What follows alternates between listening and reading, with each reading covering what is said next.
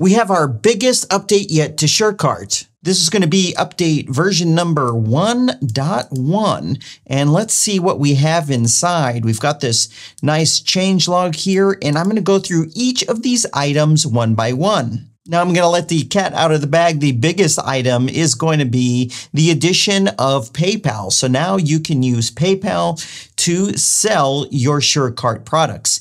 Here is a checkout page. I'm kind of proud of myself that I designed. I'm going to work on a tutorial on how to get this nice, simple design for yourself. Probably also give the design away, but here's my checkout form, and you can see I have enabled PayPal. And so right here is the credit card option, and then I can go right there and select the PayPal option. So let me show you how to set this up. In your website, go to SureCart and click on Settings, and then we're going to click right here where it says Processors. You can see I've got Stripe, and here is my PayPal. Now, you will probably not have it say that it's enabled because you haven't done it yet. All you need to do is click here. It's going to open up in a new tab. It's going to take you straight to the platform. Now, I'm already logged into the cloud platform. If you're not logged in, you'll just need to put in your SureCart username and password, your email and password, and log in and make sure you're on payment processors. Now, off to the right of the PayPal box, there'll be this option. It's going to look like this. It's going to say connect.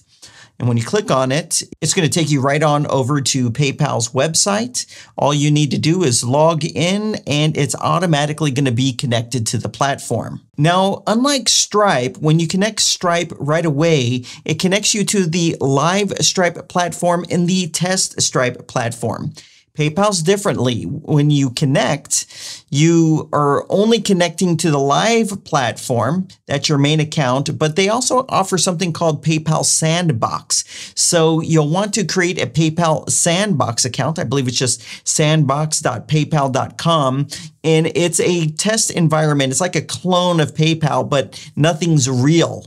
And you just create an account there, and you'll want to use those credentials right here in order to be able to easily test PayPal payments and integrations and things like that. So as you can see right here, I haven't connected my PayPal Sandbox yet. So right here, this form happens to be in live mode, but if I put it in test mode, I'm only going to be able to test the Stripe because I haven't connected to the PayPal Sandbox yet. So let me show you that, and then let me connect to the PayPal Sandbox, and then we'll test it. So I'm going to change the form from live to test mode. Let's go ahead and save that, and now let's view the page, and what you're going to essentially see is there's no PayPal option. So let's connect to the PayPal Sandbox. I'm going to click on connect. It's going to open up inside of a new tab, and I'm on PayPal's website. And right here it says test store because I'm in the PayPal Sandbox right now. So I'm going to log in. I'm going to pop in my email and my password, and I'll resume the video. I've logged in and it's done. Everything's connected. So I can click right here. It's going to take me back to the store. All right, now you can see the PayPal Sandbox is also configured. So it's going to be the same setup for the normal PayPal. You'll just go to PayPal, log in, and you'll be connected to the platform. So now when I do a refresh, let's see what's different. Because I've added the sandbox mode, I now have access to a credit card transaction as well as PayPal inside of test mode. Now there's one more aspect to this PayPal integration. Temporarily, right now, it's only going to work for one-time payments. So this is a plan right here with a one-time payment.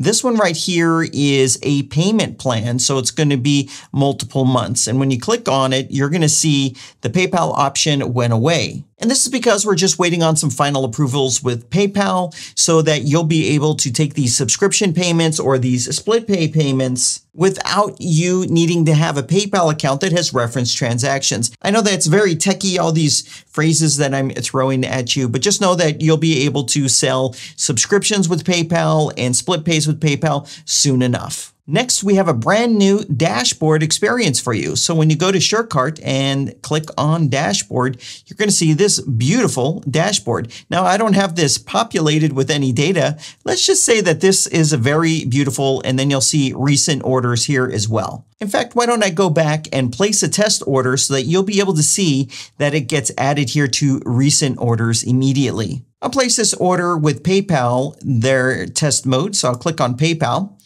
and I need to agree to the terms of service. And I'm going to click right here where it says PayPal checkout. This is a little modal pop-up that PayPal gives me. All I need to do is log in. And you can see right here, the URL is showing that I'm in the sandbox, which is the test mode.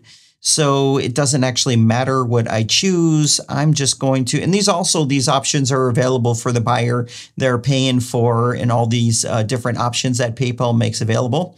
I'm just going to go ahead and click on Pay Now, and it's going to go ahead and process the payment. And here it is, and it's taking me straight over to the thank you page. Then I'm going to refresh the dashboard, and you'll notice I don't see the order. And that's because there's an option here on the top right for test mode. This is so you could see your data that you've processed in test mode while testing the platform and have it be separate from the real numbers. So I'm not going to see anything here because that order was in test mode. I'll toggle this on and you can see now it's showing the purchase, and then here are my test mode orders. And we also have this quick actions option here off to the right to quickly create a product or a form or access support from us. Now for this dashboard here in these grids, we have date options right here. So you can filter it by the date that you want and also the range, daily, weekly, monthly, or yearly. So it gives you a good snapshot overview of the health of your store, the revenue, the amount of orders that are coming in, as well as the average order value. But just remember, if you're placing orders while in test mode, it will only show if you have test mode enabled. Just like that, that all goes away because this is now in live mode. Next, we have a nice improvement to the checkout forms themselves, and these are called checkout messages. Let me show you. So I'm going to go to the forms, and then I'll click into this membership form right here. I think this is the one I'm already using. Great. Now, when I click right here and select the entire form, there's this new option here that says loading text. And when I expand it, there are these different stages of what happens when your buyer fills this out and then clicks on the button. So if there's no message that's displayed to them, and say that your processor might be running just a tad bit slower, there's a lot that goes on for a payment to actually take place. And it can be kind of uncomfortable for the buyer. Is it working? Do I refresh the page? Do I place the order again? So that's why we have introduced this loading text. So these checkout messages. So when the order is being submitted, it's going to display this text, then processing the payment, then confirming the payment, and then the success message, and then it will redirect to the thank you page. Now you can display whatever you want here. You can have fun with it. You can put your brand on it. You can translate it. You can do whatever you want, but it's going to make sure that people buying on your website, even if the process from when they click on the button to when they make it to the thank you page takes 15 seconds or 20 seconds, they'll see these series of messages that will bring them comfort knowing that their payment is going through. Now, the next new change has to deal with invoices and receipts. Before, we would have a separate invoice and a separate receipt. The reason we do both is because in the European Union, businesses are required that are selling online to provide an invoice as well as the receipt when something is purchased. What we've done is we've merged the two to make it more simple. So before in the dashboard, there would be an option here that said invoices. And it was very confusing because the invoice was to be for a purchase that hasn't been paid for yet. So it was quite confusing. So we've gone ahead and merged it. Now we'll be bringing invoices back, but it will be manually created invoices when we add that functionality. So now when your buyer wants to access the invoice or receipt, they'll go here, they'll click on the order that they want to retrieve that information. they'll see the order information details right there. And then there's this option to download the receipt or the invoice. And when they click on it, it will open up in a new tab and it will be the combination receipt and invoice. So you can see here it is, it's been downloaded. I'll go ahead and click on this and it opened straight up in my web browser. And this contains all of the requirements for a proper invoice inside of the European Union, as well as a receipt, all combined in one. Now, the next big change, I don't know if you picked up on it before, when someone was on your dashboard and they're looking at their orders and they clicked into the order, it would take them to the platform and it would give them the links to download their receipt or their invoice, access their downloads. But now, when you do it, it leaves them on your website. So when your buyers go to access their orders, they're never taken to the platform. They stay on your website the entire time. And now the next big change, I don't know if you've noticed it yet either, we now have the option of having sequential order numbers. This also goes to meet an EU requirement for invoices and orders that they must be sequential. So we've gone ahead and added this as an option. Now, enabling this is very easy. I'm going to go back to the website here, go to settings, and then I'm going to click right here where it says orders and receipts. And you're going to see the new option right here, which is order numbers counter. So you can have it be set to sequential or random numbers and letters. The random numbers and letters is for confidential purposes. So no one knows the sequence of your orders. But if you have a legal requirement for it to be sequential, you can choose sequential right here, as well as you can add a prefix to the number if you require that. And the last big change can only be done when you're logged into the platform. And this has been requested. And so here's the option that you can only do here, clear test data. So what this means is if you have a form in test mode, and you place those orders, those customers and those orders will be deleted if you click on this option. So for me, all of my orders that you see here, when I have this in test mode, these will all be completely deleted when I click on this button. So let's have a little bit of fun and test it out in this video.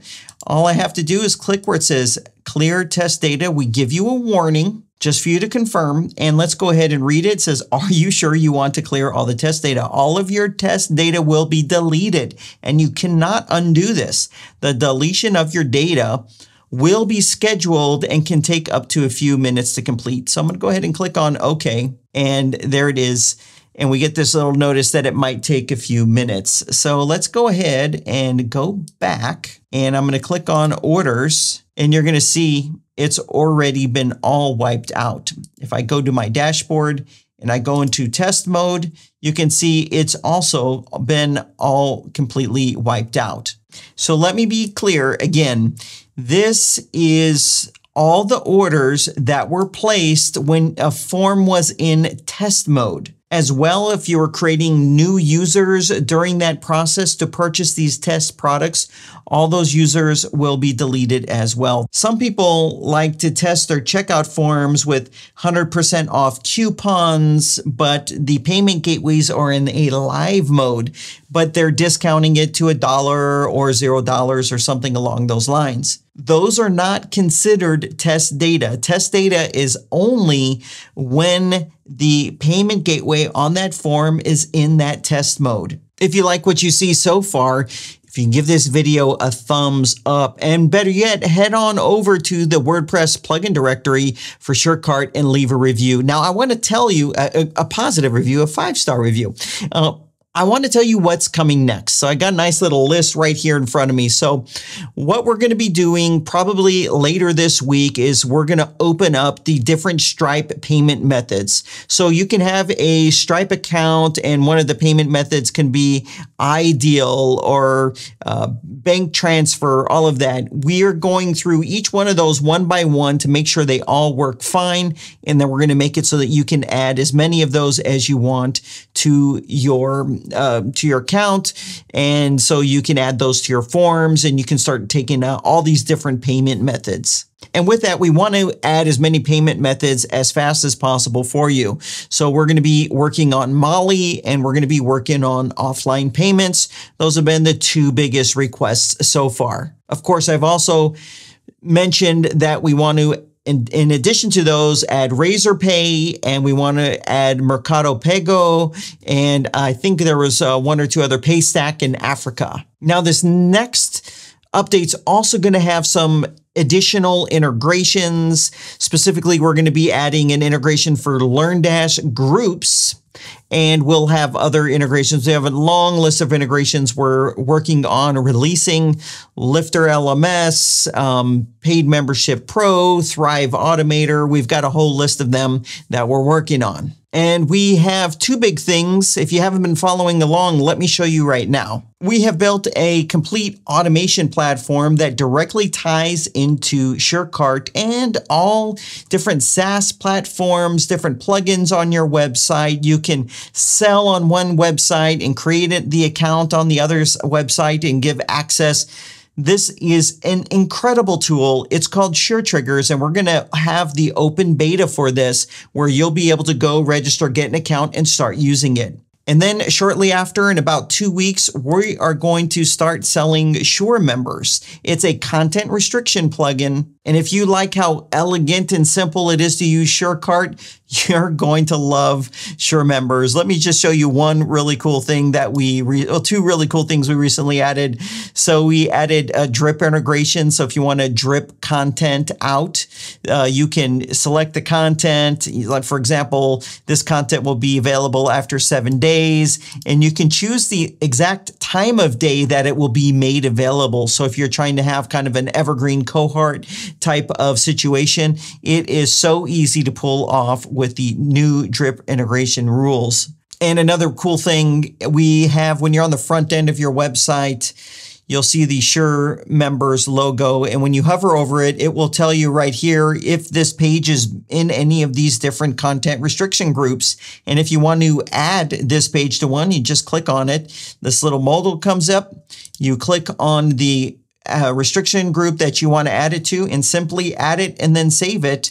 And then that piece of content will be restricted. So there's a lot to love about SureMembers. I'm really excited about it and what you're going to be able to do, adding content restriction to your websites. And also SureTriggers is an amazing platform.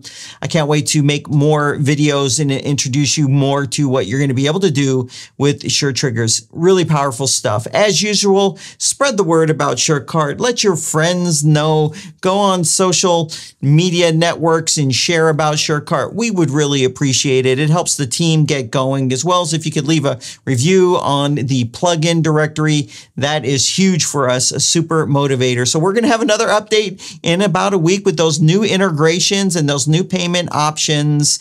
And until then, thanks for watching this video.